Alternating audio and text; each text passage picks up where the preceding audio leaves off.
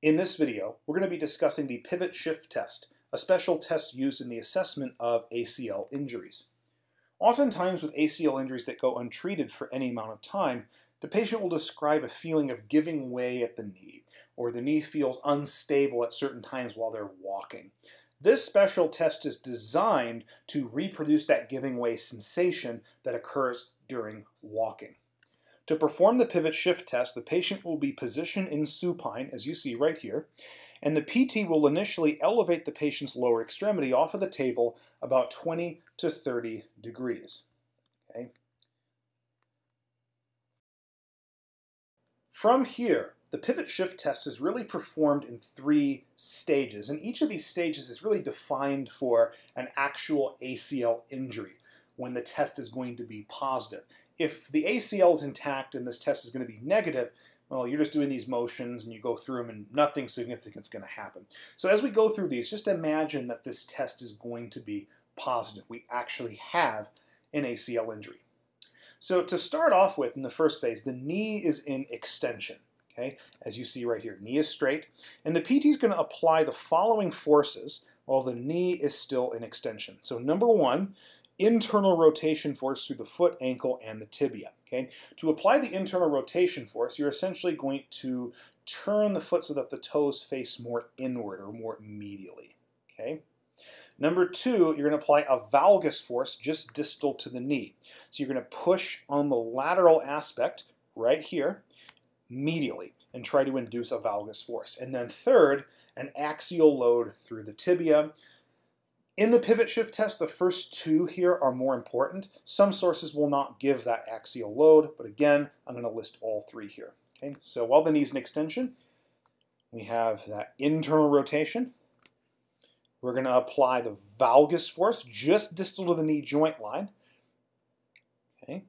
And then using my right hand here, which is also giving that internal rotation, you're going to apply an axial load and try to compress the tibia into the femur. Okay, so you're going to apply those forces. Now at this point, while the knee is in extension and you're applying these forces, the tibia subluxes. Understand that this is not a comfortable feeling, and it may be associated with quite a bit of apprehension, so just take that into consideration while you're performing this test. Okay? Now that the tibia is subluxed, you're going to continue holding those forces that we just talked about, 1 through 3, and you're going to move the patient's knee through flexion range of motion. Okay? It's extended right now. We're going to move it through flexion. Okay?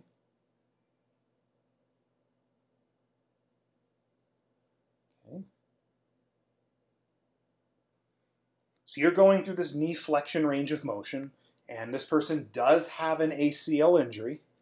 And so what's going to happen at around 30 to 40 degrees of knee flexion, maybe about right here, is the tibia is going to reduce, or it's going to relocate back into its original position. Remember, when the knee was extended, it subluxed.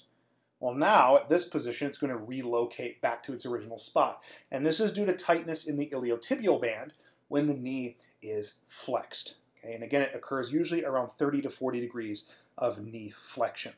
Okay? You can certainly keep going into knee flexion, but it will relocate at about 30 to 40 degrees. Now, in a normal, healthy ACL, which is going to be a negative test, this is going to be painless, and there's going to be no signs of tibial subluxation. Now remember, subluxation occurs when the knee is extended or straight. So if there's no subluxation, well then there's no need for relocation, or reduction as we call it. Okay? So there would be no reduction at 30 to 40 degrees of knee flexion if there's no subluxation in the first place, right? Let's take a look at this one more time in real time. So we're going to bring the patient's lower extremity off the table about 20 to 30 degrees and apply a series of forces while the knee is extended. With my right hand right there, I just applied internal rotation. With my left hand over here, I'm going to apply the valgus force to the knee, and my right hand's also going to apply an axial load. While we maintain those forces, we're going to move through knee flexion range of motion. Now, in the case of an ACL injury, while the knee is extended right there, those forces should sublux the tibia. And then while maintaining those forces moving through knee flexion range of motion, again, the tibia would relocate or reduce back into position around 30 to 40 degrees of knee flexion, and those things would constitute a positive test. Thank you for all your support. Be sure to check out my Instagram for cool science and not science stuff.